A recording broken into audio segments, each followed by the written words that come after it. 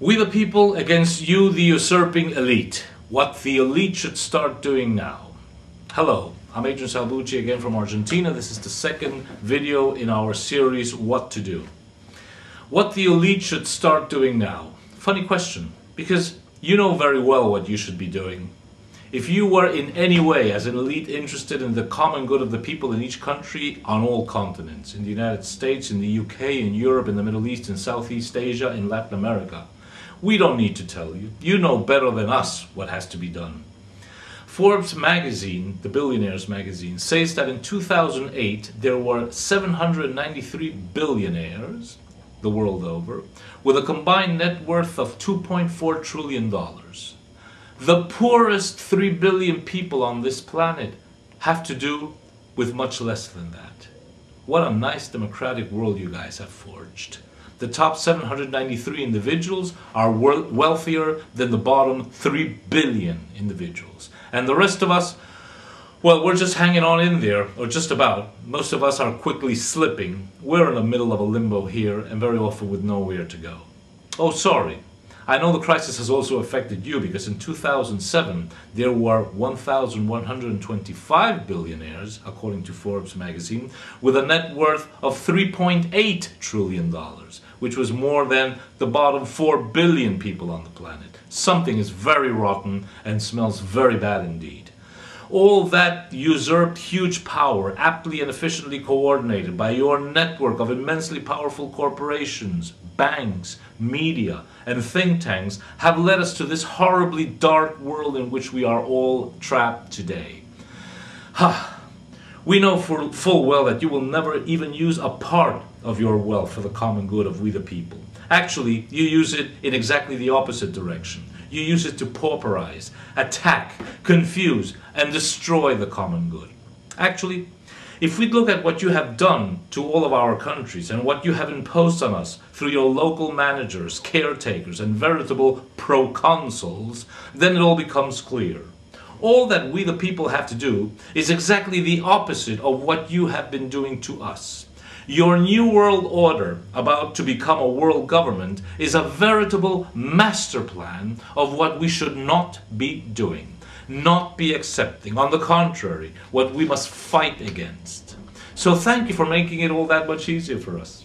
Let me give you some examples of what I'm saying from my own country, Argentina, where I am promoting what we call down here the Argentine Second Republic movement, Movimiento Segunda República Argentina.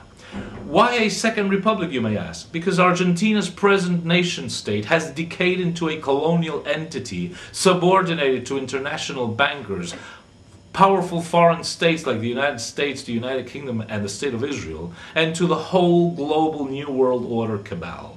We cannot reform our state. We literally need to refound it altogether from scratch with real democracy, real justice, a real foreign policy, true government, real education, strong defense, health and social services, and not their virtual demo-like counterparts that our present-day ruling elite stuff down our throats from the media. The difference is, if you're hungry, between tasting, eating a delicious and very juicy beefsteak or eating a picture of a delicious and juicy beefsteak. They might look the same at first sight, the real stuff in the picture, but when you eat it, you'll know the difference. To do all of this, we have a plan that is simple to describe, albeit difficult to achieve. Had we the necessary power, there's the rub, to implement it, and implement it thoroughly we would, it would totally turn around Argentina's present bad and sad situation in, I would say, not more than a year. How? Like I say, by observing what the elite have wrought upon us over the past 30 years, thanks to the billions of dollars of support that they have put behind local caretaker governments, industrialists, media, journalists, bankers, etc. down here, so that they do the work that the ruling elite need for Argentina to ensure that our country is brought down flat on its face and that it stays there. It all started in a way with treacherous military officers from the 50s, the 60s, and the 70s that were followed by cowardly and corrupt politicians like former presidents Carlos Menem, Fernando de la Rúa, and today's crook presidents Nestor and Cristina Kirchner, lobbyists and bankers like Rubén Baraja and the Gellar brothers, Mario Blecher, Alfonso Plat Gay, so-called businessmen like Eduardo Eskenazi and Francisco de Narváez, and legions of others who in one way or another are made to act as the elite's local managers for Argentina. As I say, we just need to carefully observe and understand what these caretaker governments, industrialists, and media moguls do, and then do exactly the opposite. I'll give you an example. 5 pillars to put Argentina back on its feet. The one world order elite have succeeded in eroding and corrupting the structure of Argentina's nation state, turning it from a once proud instrument for national independence into today's flabby colony. We will restore our sovereign nation state. Second, the elite have succeeded in systematically destroying our national currency so that they could replace national credit with United States dollar banking debt, to the delight of the Rockefellers, the Rhodes, the Soros, the Rothschilds of this world to whom we become financially enslaved. We will recover our sovereign currency and use it for the common good. Third, the elite have succeeded in ensuring that in over a quarter century, no nominally democratic Argentinian government should ever dare to investigate our crushing foreign debt that was illegitimately generated by an illegal military-civilian regime that usurped power from 1976 to 1983. Why do they do this? Because they know full well that if we were to investigate the public debt of Argentina, we would be able to repudiate it in international courts on the basis of odious debt jurisprudence. Rather, they have ensured that all so-called democratic presidents, from Alfonsín in 1983 to the crook Kirchners of today, have just refinanced that public debt once, twice, 5, 10, 100 times, always to the delight of the bankers and the bloody watchdogs at the IMF and the World Bank, who delight to see our crushing public debt grow and grow and grow as compound interest gets compounded more and more year in, year out.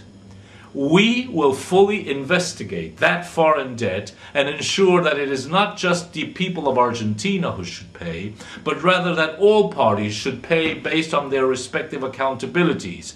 And by that I mean the Argentinian state, yes, we have a part of that. The state has a part of that responsibility, but also the private bankers, the International Monetary Fund, the rating agencies who kept saying that everything was just fine, former Argentinian government officers like former Economy Minister Domingo Cavallo, Daniel Marx, Jorge Lavagna, Carlos Menem, Fernando de la Rúa, the Kirchners, who should all pay for their political accountabilities and, yes, go to jail if criminal acts are proven. Then we will definitely be able to throw the money changers out of the temple of Argentinian independence. Fourth, the global elite have succeeded in debasing, weakening, and blocking our republican institutions. By erecting a criminal party politics corruption machine subservient to money interests, the elite have dragged Argentina to its present moral and cultural decay, political and economic collapse, and intellectual and social confusion.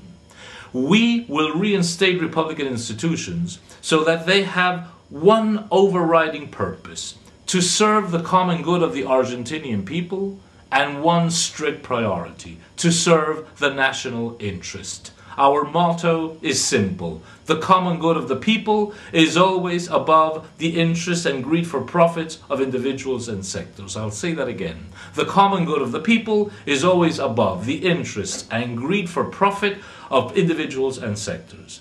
Mind you, it is very clear to us that this process could only happen thanks to the treachery of local Argentinians who have ruled us all these years. We're not just blaming the international power centers. We have, like a Trojan horse, the enemy inside our own land.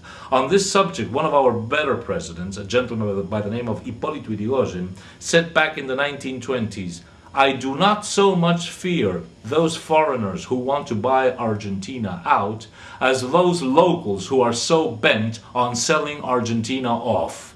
How true his words echo today.